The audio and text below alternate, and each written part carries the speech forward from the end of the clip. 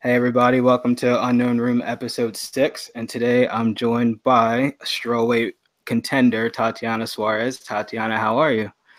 I'm doing well. Thank It's, you. How are you? I'm all right. Times are fine. And so on June 8th, you'll be taking on Nina Ansaroff at UFC 238. What are your initial thoughts about that, just right off the bat? Um, I'm just really excited to have a matchup. I know after Carla, it was difficult for me to get a matchup because I heard some people were turning down some fights, and I guess it was just difficult. Basically, McMaynard said, um, my success in the octagon has made it a little bit more difficult for me to get fights. So it was a little, so when I got the actual matchup, I was really excited, especially because I had been waiting for so long and I had been asking. And I even told them, I was like, I will fight at 125. I don't really care, just to get a fight in. Um, but, um, but yeah, once they got that, I was really excited. And now I'm really excited. I'm what, little less than, 3 weeks, four. I think it's like 3 more weeks, 2 more weeks after this of hard work, and then I have my fight. So I'm really really excited, and I can't wait to actually get out there and do it. I told my coach yesterday, I was like, man, I could fight today. Get me in there, put me in UFC Rochester. But obviously that's not gonna happen. And it's so funny you mentioned that because I remember reading headlines a while back. It was a couple months ago, and Dana White literally said, quote, he said, listen to me, we're in matchmaking meetings every Tuesday, Wednesday, Thursday now. Nobody will fight her. Everyone is turning her down. That's what Dana said. So I was like, I wonder if like girls are really not trying to get in there with you, but we fast forward to now, and then here's the matchup with Nina. Um, Right. did they ever tell you um did they ever tell you like any options for you as far Yeah. as girls that maybe wanted to fight you at 125 or something like that when you were really itching to get in there? No, they were like, we want you to be, we believe you're the next title contender. So we want you to be at 115. And I was like, okay. And I just wanted to get in there because I just wanted to fight. I just wanted to, I just wanted to maul somebody. I was getting, I was getting the itch. Especially coming off of a dominant fight where, I didn't take little to zero damage. The only thing that really hurt was my elbows, and that's pretty much it. And my knees were a little bit like bruised up from the shooting and being on the canvas. That canvas rips your legs up. So I definitely come out with like some bad like burns and stuff like that. But other than that, like I was fine. I was good to go. I was training on Monday, right back to strength training and trying to get better and stronger. And I've noticed a difference because I never stopped doing the weight training and the cardio and stuff like that. Like I've noticed a difference in my body composition. I'm a lot leaner. And I do think I put on some more muscle. So, I think I'll be an even stronger version of myself. And I just can't wait to get in there and actually fight. But they did give me some matchups at 115. They asked Joanna, but at the time she wasn't ready. She was out doing, I don't know what she was doing. I think she was just traveling. And then the karate hottie, she said no, but then she had a fight with she got the fight with Carolina like a couple weeks later. So but you never know. Like I never say like like to me, like she might have turned it down, or maybe she's just like, I don't want that matchup because. But honestly, I think it was because I was a tougher matchup than Carolina. And yeah, probably because Caroline is more of a striker, and your style is something right now that no one else really brings to the table at 115. And actually, no one really else in the UFC. I mean, there's a few names and there's people that you get compared to often. But I think that people are slowly starting to realize that like chain wrestling is like the secret to like dominant performances in MMA right Yeah, now. And I think that I know you said you wanted to just get in there and maul some girls, but I yeah, remember going back, I've seen things where, everyone knows you've been wrestling since you were 3 years old. But take me back to your wrestling days in high school, college. Like, what was that like? Because I know you used to maul people then too. Yeah, I was really, really competitive. And by the time I was in high school, it was really serious to me. It wasn't like just something of recreational. It was something I really, uh, I set forth goals. I sacrificed a lot of things. I didn't go out. I traveled a lot. I went to camps. I wrestled year round. I didn't just wrestle during the season. I wrestled year round, and I went to camps during the summer, and I went to multiple tournaments, including nationals and stuff like that throughout my high school career. And I just remember, getting better each year, and all these competitions led to, how I am today. I don't really feel the pressure from the lights. I don't really get nervous as much. Um, and I just kind of look at everything like, you know what, this is like if I was just sparring at the gym, I'll figure it out, and, I'll figure out a way to win. So yeah, I really loved wrestling. I started wrestling at the age of 3, and then I grew. I went all the way through the um, youth and high school wrestling boys. Even in college, I was wrestling guys, and I was wrestling like the starter for the college team, and I was beating him, and they were like, "Oh my God, she could be our starter like for college," and I was like, yeah, but at the time I was trying to be an Olympian, so I wasn't really focused on, trying to be like, college wrestler at the time. I just wanted to, go to the Olympics and be an Olympic champion. That was my goal at the time. So fast forward, I won multiple world medals and world titles, and just a bunch of like opens that they have, like the Clipin Open, the France Open, stuff like that, the Sweden Open, the Canada Cup Open, stuff like that. I went to those tournaments, and I ended up winning those as well. I was very successful on the international scene, and then I couldn't wrestle anymore, so took a few years off, and then I was just like working a regular job. I was doing dog training at the time, and then someone invited me to MMA gym, and they were like, "Yeah, do you want to? Do you know any girls that want to do MMA?" And I was like, "Yeah, me." So, and they're like, "Cool, all right, come on by." So I went to the gym, and it's still the gym that I go to now, which is crazy because no one ever stays at the same gym they started off at. Very true. Yeah. I feel like a lot of people change. They're like, "Oh, this gym's just not going to get me to the next level." But I've stayed confident in my coaches. I've stayed confident in their ability to get me to where I need to be, and here I am today. And it's so funny that you mentioned the dog thing because I was scrolling through social media, just searching your name and seeing what I would pop up. And I found a video with you, and you were like shadow boxing when you were like walking dogs at the same time or something like that. And I just wondered, like, where did your love for animals stem from? Like, was that something that you've carried throughout your whole life, or was that something you found more so when you couldn't wrestle? No, that's funny that you say that because they just had asked me that today. No, I've like loved dogs since I was a kid. I remember being a young kid, and I had this dog. His name was Dodger, and I was teaching him how to like do tricks and like go under this like little chair and then jump on the chair and then do sit and down. Like I was training this dog, and I was like 10 years old. Like I didn't know what I was doing. I just felt like, I don't know, he was a smart dog. He learned really quickly, and like we loved each other. Sad thing, horrible. He ended up getting parvo. At the time, we didn't know what parvo was. He Yeah. ended up passing away, and I was like heartbroken. Like that was like my dog. Like still to this day, I'll never forget that dog. But yeah, and then as I got older, I knew I wanted to be around animals. I've always loved animals. I remember being a kid saying I wanted to either be a veterinarian or like a marine biologist working with sea animals and stuff like that. Um, but yeah, I started doing dog training, and I was a dog trainer at PetSmart, Petco Unleashed, and once I got to the UFC, I stopped doing the dog training. My boyfriend, he actually does dog training for a living, so it's Hmm. really weird how we're both like dog trainers and fighters at the same time. Like it's like really weird combo. Like we met at the gym, and then he was like, "Oh yeah, like."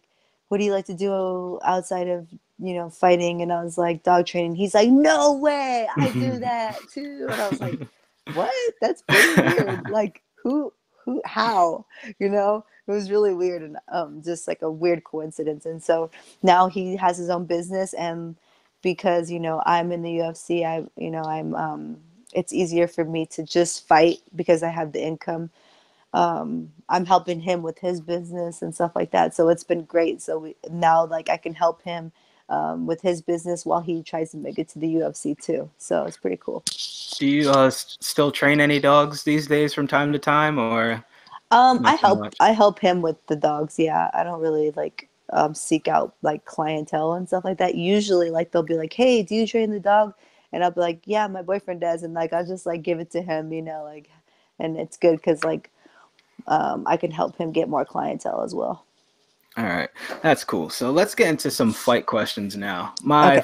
My first fight question to you is, when I do these interviews, I like to take it a step further back than most people do, and I've seen that there was a fight that you had against Elizabeth Rodriguez. It was an amateur fight, and it was Mansion Fights 14, and I seen that title of that How did you promotion. find that? I seen that title of that promotion and it just interested me right away. So tell me what going into that fight was like and what you remember from that. That was so long ago. I'm not exactly sure what I remember. It's I just remember, 2014. yeah, I just remember winning and being happy. All right, that's short and sweet. I was But like, yeah, I knew I was gonna beat her in my head, like obviously in my head. I wasn't like saying that out loud. I was just like thinking, like, yeah, I knew I could do it. I knew I could win. So, but do you remember like what level training you were at, like at that part, so like well, I'm an as like amateur. jujitsu wise, Oh, like do you remember like your belt level at that time or anything like white that? belt. Yeah. Hmm.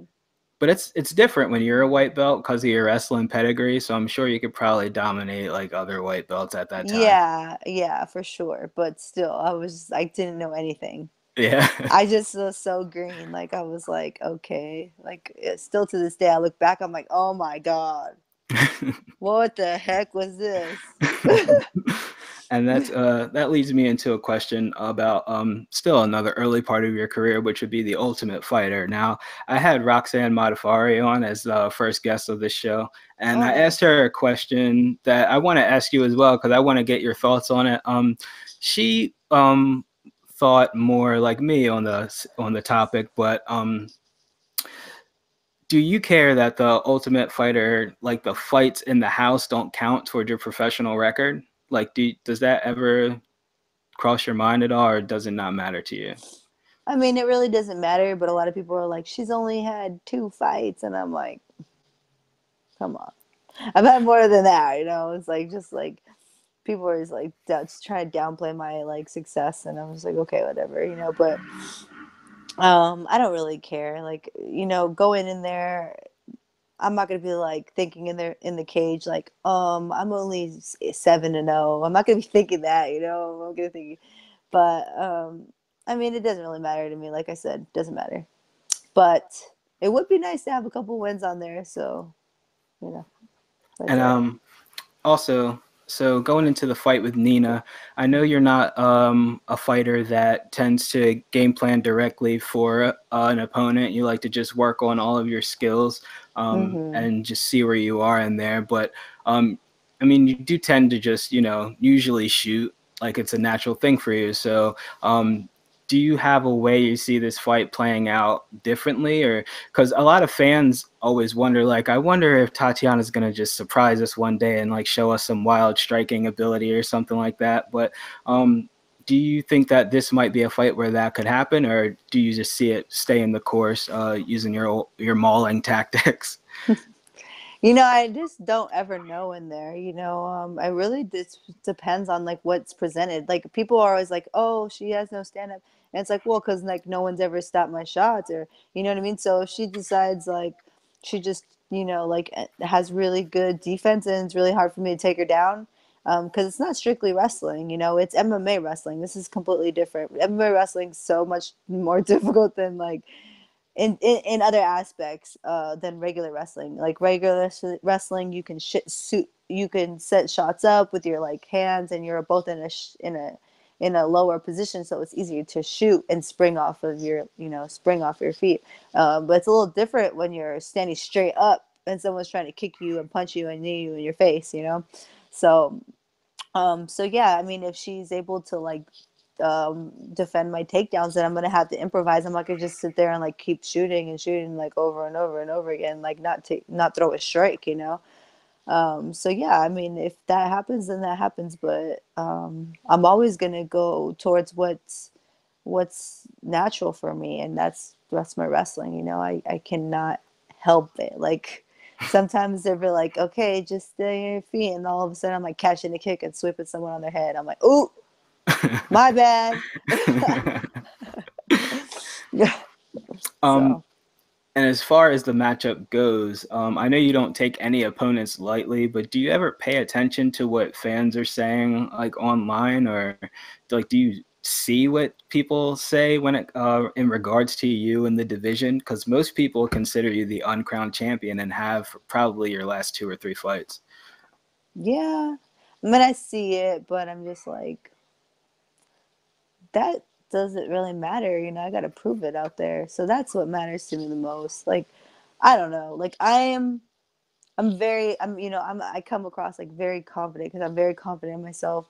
Because, you know, my mom's never, that's how I was raised. You know, we're a product of our parents, and my mom definitely raised me to be confident and to believe in myself. And my brother, he was just taught me to be super confident and believe in myself, and to know that I worked hard and to remember the hard work that I put in. And then like, oh, like if people could feel what I feel, like they would understand me so much more, you know. Like I put everything, all my emotions into the sport, like everything that I have, and I constantly think about it, and I give up so much of just like, you know, being carefree because I just think about it, and it's so passionate. It's such a big huge passion of mine.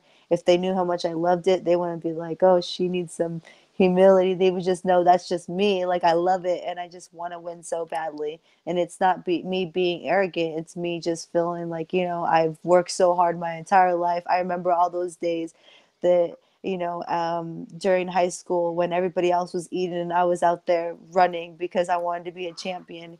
You know, I remember those days. I remember where I came from. I remember the hard workouts when I was younger. I remember now when I work out, like I sit there and I'm doing a long run and I just think about getting my hand raised and feeling that moment again, you know. So um, you know, for me, I'm just trying to stay humble. And you know, a lot of people are like, you're the champ, you're the next champ, you're gonna be the champ forever, and just like all this stuff. And I'm just like, you know, like I'm trying to stay true to who I am, be the humble person my mom and my parents have taught my brother has taught me to be. And you know, but still have that hunger even when I'm at the top, you know, and still remember where I came from, remember that hungry feeling of wanting to be the champion. Which is pretty much a champion's mindset if you think about it. So, I mean, the fans are kind of right because it's almost the same mentality as Khabib as well, where it's like you guys are pretty humble and you guys are just grinders. You work really hard and the style's similar inside the cage too. So it's like, I don't know, you guys really draw a lot of parallels to each other that fans recognize. But Yeah. do you Yeah, and I also don't talk a lot either. which that's something like him as well. Yeah, I don't like that. I don't like it because you could sit there and say, I'm going to do this, I'm going to do that, but you got to back it up, you know? It sounds stupid, like it's all cliche, like you got to walk the walk, but it's so true, you know? It's like, I could be like, I can run 20 miles, but I can only run 3 or something, you know? Me. Me. Do you think the UFC understands exactly how good of a wrestler you are? No, I don't think they understand it either. no. I don't think they understand it. It may take like 1 or 2 more fights, but I think soon Yeah. enough when they finally understand it, uh, the marketing will probably go through the roof. But my question to you is when you're in the fight you're in the cage and you have your opponent and you actually grab onto them for the first time. Like, do you feel like it's like a cheat code, like in a video game? Like, do you think it's just over from the time you get them, or like is there Mm, something in your head? yeah, like sometimes like I'll grab a hold of somebody and I'm like, oh man, the difference in strength is just like, I could feel that with the opponents that I've had so far. I remember Viviani though. Now that little bull, she held on to my jaw and almost, like, still to this day my jaw hurts. Like that girl, I think she's like the Sakuri, which is like a snake. Hmm. Man, I could understand. She almost broke. I think she probably did break my jaw. I just don't She know. might have. You should get that checked out. Like I did. They're like, oh, it's just a really, really bad sprain. I'm like, a sprain? God, it's been over a year. It's been 2 years now. I was like, this is something wrong. But yeah, no. I mean, she was strong. But I just think, these girls can be strong. I face a lot of girls now that are strong. I face a lot of guys that are strong. But the difference is the experience in terms of the wrestling. I think I'll grapple with people and they'll be heavier than me, and I'll grapple them because not based on just because I'm strong, but because my leverage and my technique and my leverage does help. I have long arms. Yeah. So like sometimes like I'll be like under one leg and then under their back and under their arm and then like, are you serious? I'm like, I don't know. I don't know how I did this. But I think the same goes for Kamaru. Like he's so long and lanky, and I think that's why his wrestling really transferred over well to MMA. I think you see like there's a lot of wrestlers that don't always transfer over really well to MMA, because everybody's different in terms of like their wrestling style. I think specifically my style of wrestling transferred over well to MMA. And what do you think that key is? The key for you as far as coming from a strict wrestling background to mixing in your MMA and wrestling together? Just always trying to evolve, be adapt. I think there's a lot of things like in jiu-jitsu that you could do better than, the techniques that you could do better in terms of MMA than the wrestling aspect. Whenever I go with like a wrestler as well, like we'll start like wrestling each other, and like it's really funny because then like I'll do like a jiu-jitsu move and they're like, wait, what was that? And then I'm like, ha.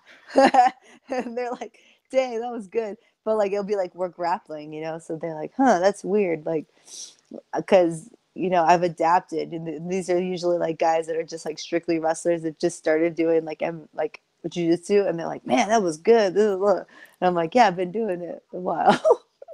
But I'm always trying to like go into practice, learn something new, and try to be open-minded. I think like always be open-minded, and not everything, like what works for me might not work for him, but what works for him might not work for me. So I always have to try to like, figure things out and kind of put it in my game as well. So I think I'm very I'm always receptive, like uh I'm very hard on myself too. So like if I have a bad practice, like I think about things that I need to do, or but my coach is like, you're crazy. You did great. I'm like, oh my God, I was 2 seconds behind. He's like, yeah, you beat him up here. Like, I'm Yeah. like, it doesn't matter. Like, I know what I should have done out there. So that's how kind of felt like in the Carla fight. Like I felt like I got so hungry to hit her in the face that I missed a lot of opportunities.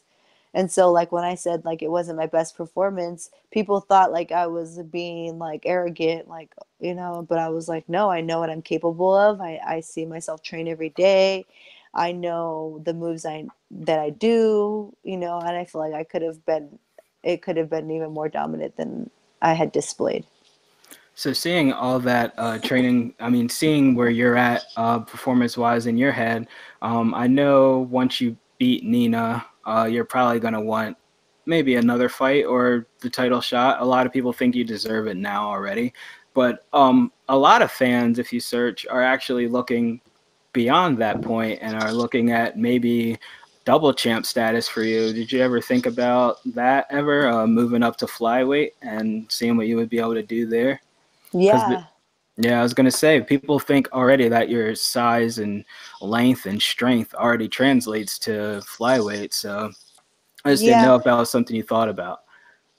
Yeah, I definitely think that that's something I could do. You know, I think if I put on some more muscle, like, you know, I don't really like looking that big, but hey, if it's looking a little thick and being a flyweight and getting another belt, I'll do it. You know, guns up. I like being, you know, lean, you know, but like sometimes I look at myself like like when I get down to 115 and I'm like Skeletor, you know. All right, we got three more questions for you. All Okay. right. Number one, who is the best wrestler that trains at Millennia? Best wrestler Yeah, best wrestler. besides me? Yeah. And also I have another question besides you, because we heard in that one interview you did before, I think it was a post-fight interview where you said you took down Lorenz Larkin. Yeah, And yeah. I know he like denied that, but what's like the story behind it? Do you remember the moment when it happened? Yeah. It was funny. So I'll tell you. So we were wrestling, and I'm pretty sure I've taken him down more times than once. So just saying, Yeah. but he's always like, oh, you're so lucky. I'm not a girl. I'm like, you're lucky you're not a girl. Yeah. So you would never, you would, man, you'd be in, I don't know where you'd be, low league. We just talk smack to each other all the time. But I remember the one time specifically that we were doing, he went and like he tried to take me down, but I pushed him off and like I like circled and he had me kind of against the cage and he went like super like to kind of like really grab me and I just ducked over like and he like flew over me and he was like, whoa, and his legs went over me. I just pushed him over. And then he was like, oh my God, if you wouldn't have caught me, I would have ate it. And I was just like, dude. Oh, wow. I was like, dang, 2 left feet. And he still tries to deny it, but the story Yeah. is out now. Man, I wish we would have had cameras back then. Me We wouldn't have too. been able to. And it was funny. Yeah, I can imagine. Who do you think is the best amateur prospect at Millennia right now that you could see like making it to the UFC, making a name for themselves? Oh man, we have some good guys right now actually. I would say maybe like Alex Cruz. He's good. We have a bunch of guys though right now that are winning and doing really well. But I think he's one of them. He's a wrestler, and if he just kind of, you know, get a little more experience, I think he could do well in the sport. All right. And then the last question is one that I asked to everybody that I interview. Now, I don't know how the Tough House works, but I know you did get a performance bonus when you were there. Is that the same payout as like the UFC one when you get it like on a real UFC card? Is it like the 50K? I don't remember. I didn't get one. Oh, you didn't? Although Okay. I did finish everybody. That's what I was gonna say. When I looked it Just up, it said you saying. had. When I looked it up, it said you had one. But Oh, really? yeah, is that It didn't. Well, then my check didn't represent it. Because I was like, what's this greasy little thing? So actually, that's funny. Because I got the check and I was like, I have to train off of this. Like, because I was going to quit my job. And I was like, oh, that's kind of close, you know? So then I ended up meeting this people and these people and this guy, he was a contractor. And the contracting thing was called Cal State Contracting, I think it was. I'm pretty sure. Contractor. And they do, you know, like the energy saving windows and the solar and yeah. the just basically energy saving contracting stuff. And he was like, hey, you know what? I'll give you $1,000 a month until your fight. Did you do it? Yeah. I didn't even do anything. All I did was one post. And he was like, yeah. Wow. Jeez, Yeah. that's easy. Yeah, I did one post for like, and then and he helped me out like that. Like he just like, I just want to help you out because I believe in you. Wow, that's incredible. Yeah, and then still to this day, he's like, oh, I have a house in Cancun. If you ever want to go, you can go. I'm like, God, wow, thanks. That's incredible. Yeah, So he's before we just get a out good here, guy. yeah, he seems like it. Before we get out of here, any sponsors, friends, coaches you want to thank?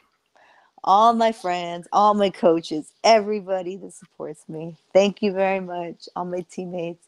I wouldn't be able to do without you. You let me beat you out, beat you up, choke you out. You guys are great. I love you guys. Swear they're like for 30 minutes I'll be doing my chokes and stuff, and they're just sitting there like, all right. I'm like, I know this can't be fun. I know Uh, I wouldn't like it. no. Oh, like, thank you. Like, I don't think they understand like how much it really means to me. Like, I mean, I tell them, but I don't think they they like, they're like, she has to say that. She just let me choke her, but it really means a lot, because it's like, man, you're taking your time out of your day, get choked out all the time for me, it's just like, man, that's super selfless. So I'm very grateful for that. And then my boyfriend helps me out, who works with me and stuff like that, and he's always helping me with everything, and he's amazing. And who else, what sponsors do I have right now? Oh, so the nutritionist from the UFC Performance Institute is really helping me out. Clint, yeah, he's really, really helping me out and sent me some stuff to help me with this weight. Because like I said, I got really swole. So, no, I'm just kidding. So now I got to get smaller again. I was like, no, I got to lose my muscle. No, I don't really have that much muscle. I have like long, thin arms, but that's all right. But yeah, like I remember I watched the video. Did you watch the video where Rose was like talking about how she was fighting Joanna, and she was like, all I could think about was how shredded her shoulders looked right there. Yeah, I did and see I that. and I was like, oh, like that wouldn't have been me. Oh my gosh, you're the funniest fighter. You're the funniest fighter. Yeah, I'm so goofy, but yeah. All right, ladies and gentlemen, there you have it. Tatiana Suarez, good luck on your fight against Nina on June 8th. We'll talk to you next time. Thank you. Hey, I'm not surprised, motherfuckers. Shocked if this fight went the distance. Unknown MMA. Everything you don't know about